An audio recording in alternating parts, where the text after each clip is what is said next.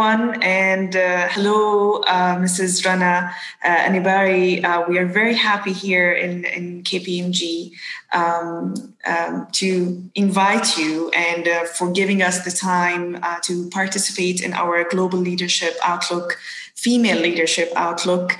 This is our first year to participate in the survey Great Reports, and we are happy to have you as one of the participants, as one of the leaders, female and women leaders here in Kuwait. So thank you so much for accepting the invitation.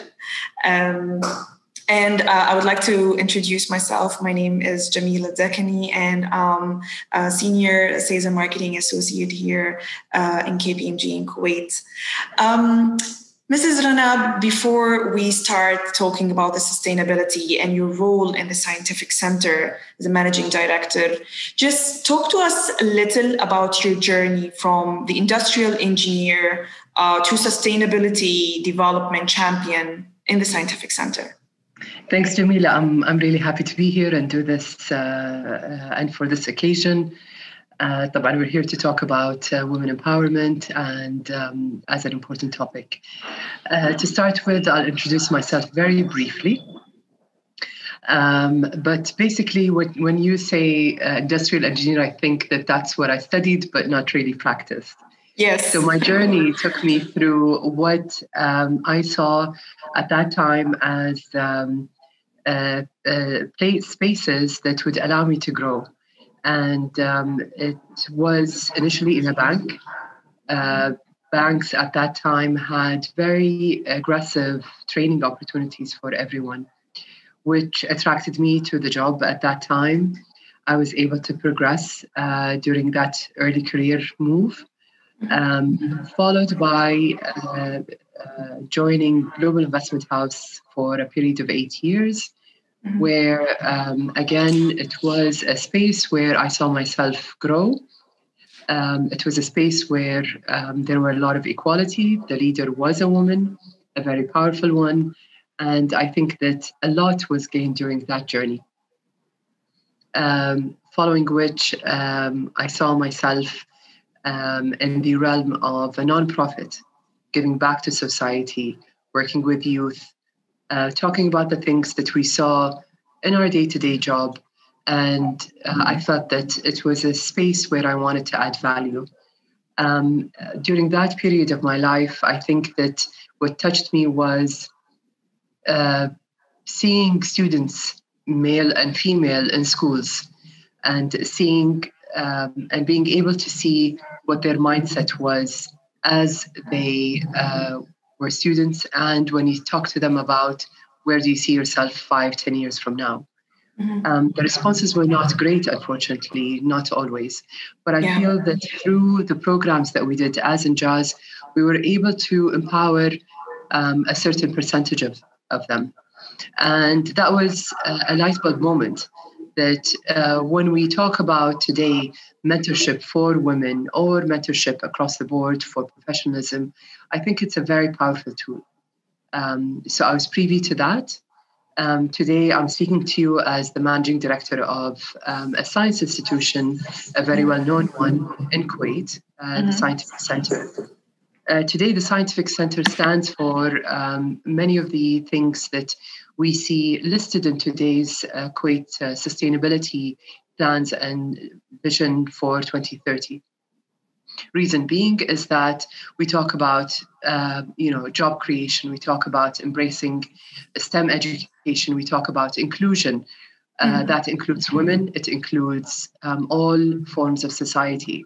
And when we build in the mindset of inclusion, it really takes us through the whole spectrum of how do you empower society around you to be able to give and to be able to do and reach their potential.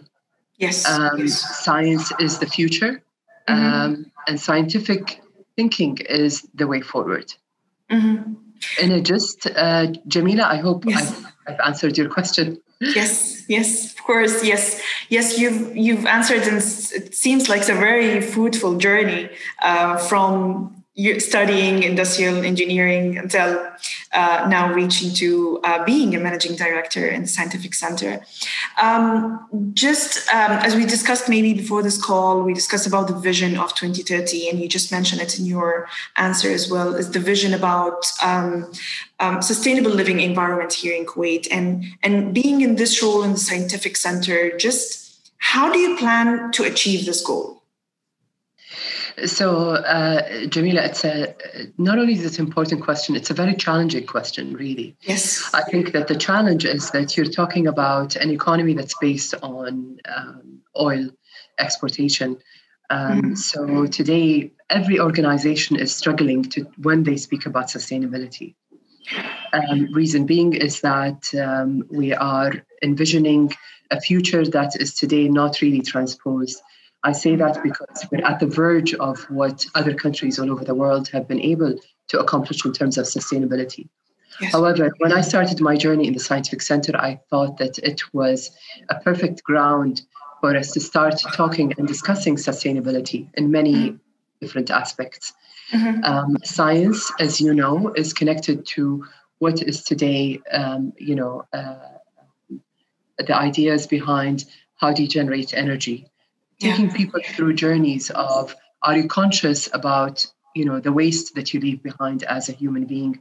Are you able to influence people to have, the behaviors that would create a sustainable future? When we talk about sustainability, unfortunately, it's not a one-man show.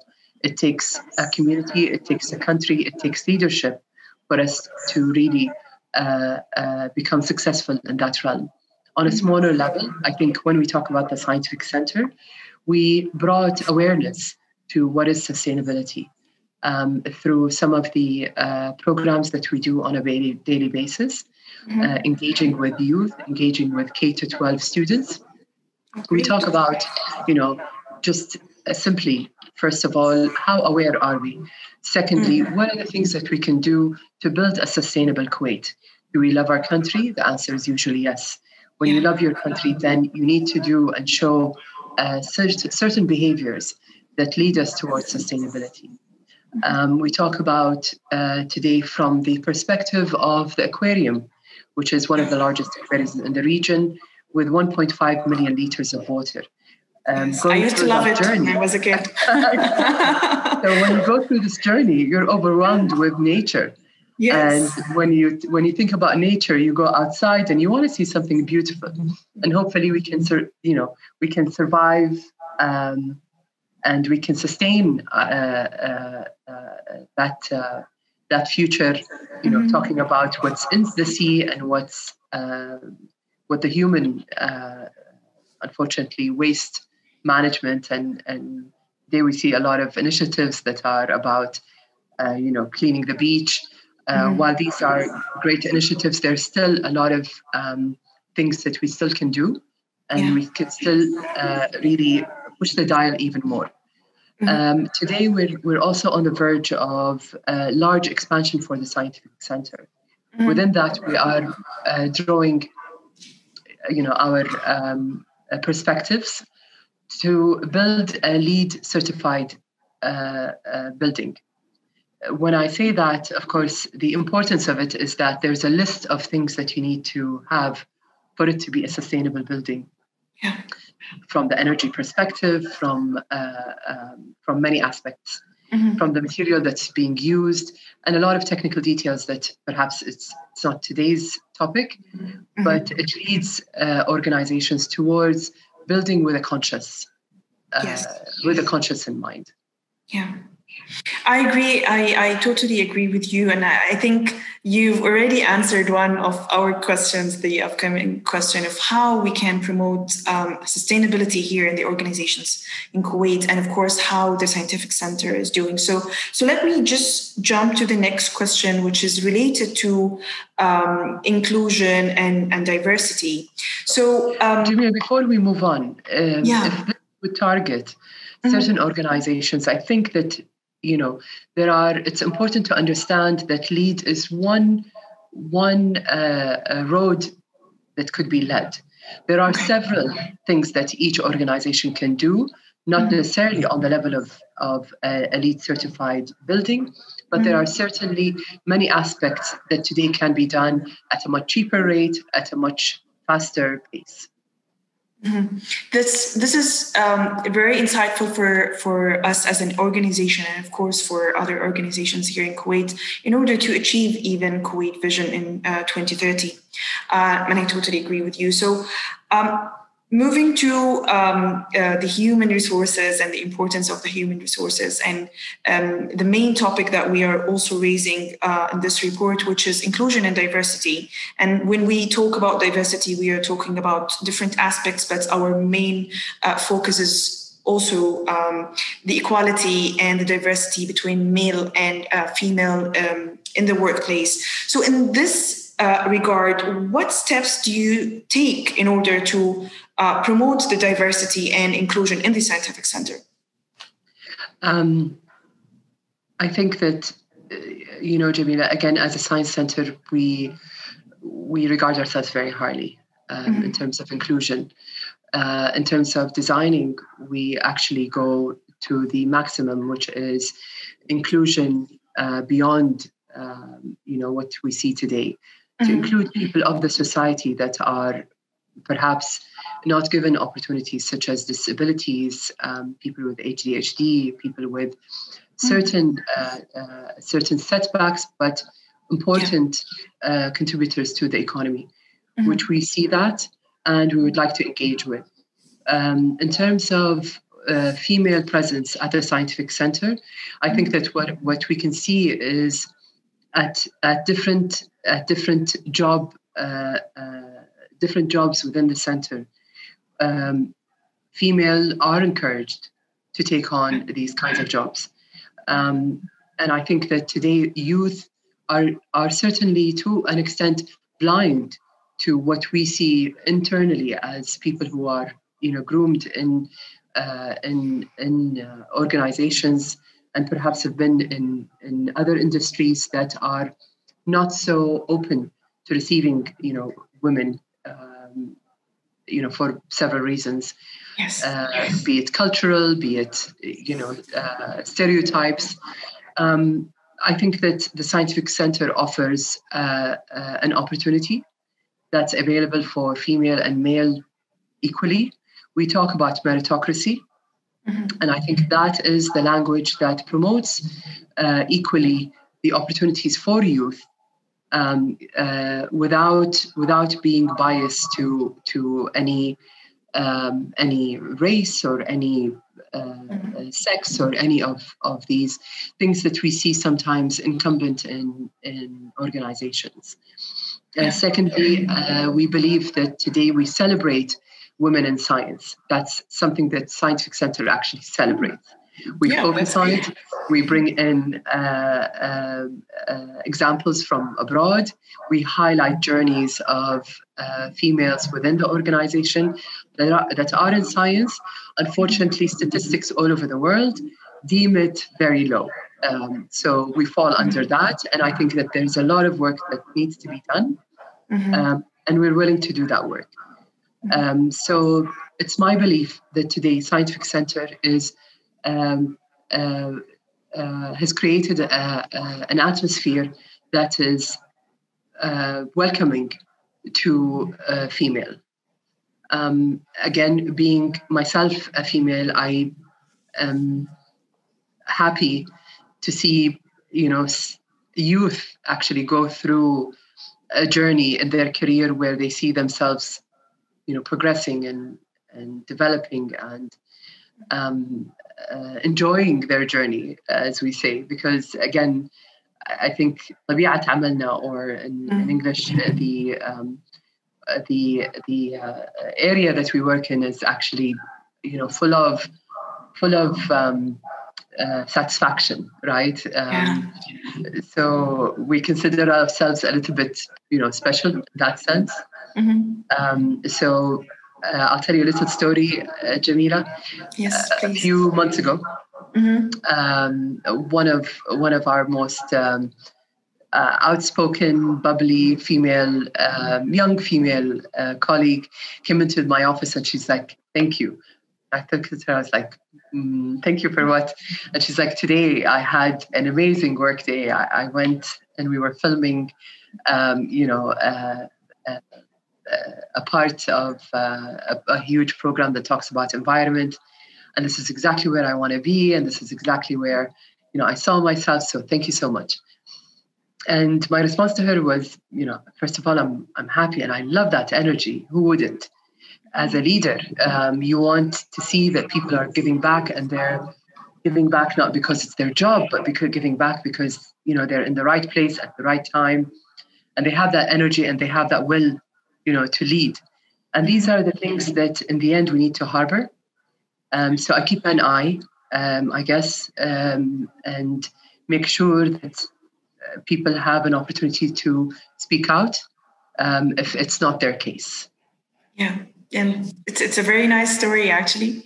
And thank you so much also for bringing up the topic of the challenges that women are facing, maybe based on the society or based on the stereotype. And coming from the stereotype concept, I think even this year in the Women's Day on March 8th, the global theme was about choose to challenge.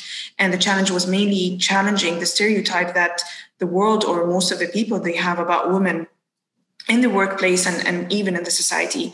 So that was actually my second question, which is what does the scientific center do in order to promote their women, in order to promote the women in science mainly? Because when we are talking about scientific center, of course, we are talking about science. So what does scientific center do here in Kuwait in order to promote women in science? What we do, and I honestly believe, Jamila, before answering your questions, that there's so much more that we can do. Yeah. But today, what the Scientific Center does, and maybe I spoke about it earlier, is, let's take a moment and recognize women in science. Mm-hmm. Let's take a moment and promote women in science to the younger age group. We usually on a regular year and not a corona year, unfortunately, we get about 120,000 students from schools coming to visit the Scientific Center. Yeah. So through that, we're able to break down any stereotyping. They see two characters when they come into the center, and it's a character of an explorer, and that explorer happens to be one of Scientific Center's sort of mascot, and a female mascot in science. And from there, they see that, I can be him or I can be her. So I think that's important. And that also goes back to how we perceive our own selves and how we measure our own selves. Mm-hmm. So by doing these little things, I think it promotes women in science. Mm-hmm. When we talk about promoting women, I think that one of the challenges that we see women go through is when women go through the childbearing age. And that's when it's a struggle if they continue their education, if they continue their career, or they take a step back and concentrate on building their family. Yeah. I think what's important and from part of my reading is that organizations need to support women coming back to the workforce and not making it look like you need to make them pay for the years that they've lost. Mm-hmm. So I think having that open door where, just by saying, if you need to take a couple of years, go do that. Yeah. When you come back, we're more than happy to receive you. And all of that will be measured by meritocracy again. The concentration is, it's about equally giving opportunities equally to people. And understanding that today, not everyone has, the opportunity to, go through their career without any interruption. I've seen it happening to even, men who've taken a step back to take care of elderly parents. And I've seen it in females wanting to build their families. So again, just having a knowledge and an understanding of what people go through. I think, again, dealing with people, knowing that millennials come from a very different, mentality and how they look at, today jobs than than, the previous generations where you would see one person spending 30 years in one place without any interruptions. I think that we need to accommodate and adjust ourselves to be able to just offer the best opportunities for youth around us. Yes, yeah, and again, yeah, we totally agree with this vision that you just brought it up. Let's move also to one of the most important maybe topics, and I'll call it a hot topic around the world, which is technology and technology and digital. And this is something huge now. It's already dominating everything around us. So how can technology, from your perspective for sure, how can technology help in shaping careers of young women in Kuwait? This is a question directed to women. So, and of course, in Scientific Center, technology is something massive. It's a core of maybe the Scientific Center itself. So, from your perspective, how you can see the impact, how you can see technology help in shaping the future of the careers for women in Kuwait? I think. Again, as a scientific center, we stand for two core things: environmental conservation and STEM teaching. When we talk about STEM, one of the core things is technology. We believe that people who are versed in technology will have a better outcome in their career and a better outcome in understanding and interacting with the world of tomorrow.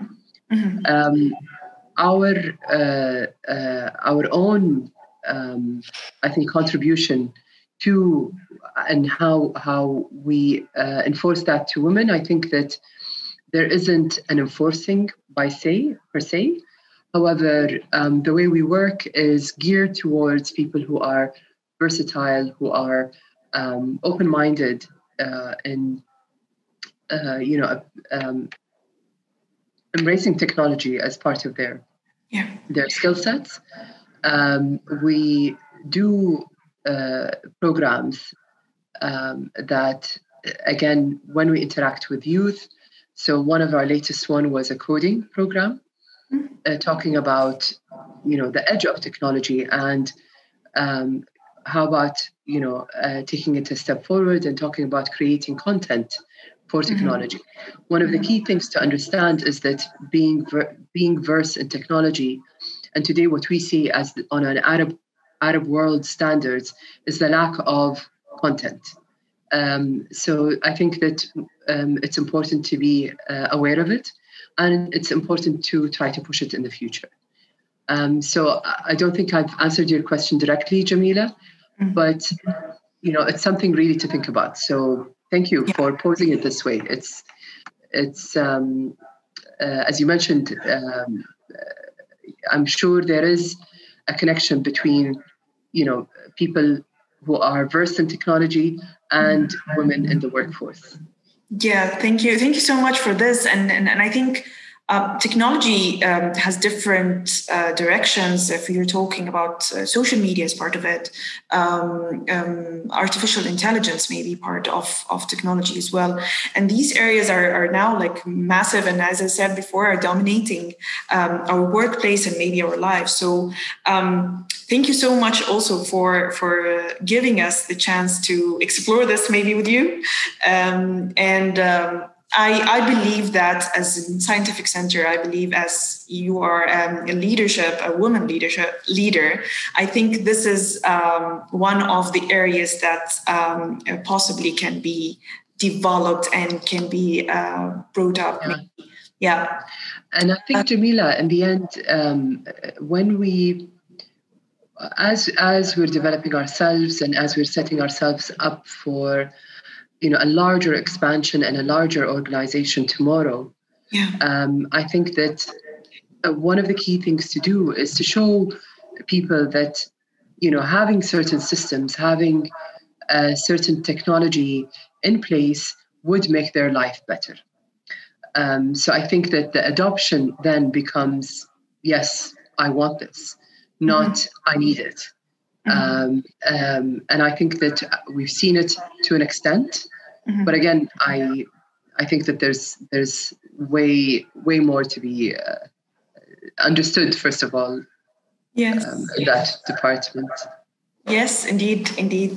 Unfortunately, we are coming to the end of our interview with you, but I would like to thank you again for all the information that you've shared with us about your career, about you as a leader woman in Kuwait here, about the scientific center as well, sharing some of the visions, future visions, which is something really important for us and would be really insightful for the global leadership, female leadership outlook 2021. Thank you again, Mrs. Rana. Thank you, Jamila. Thank you so much. I enjoyed the interview with you, and would like to maybe meet very soon, inshallah. And thank you so much for this, and thank you for your time. Have a great day. Thank you. Thank you. Thank you, Jamila. Thank you.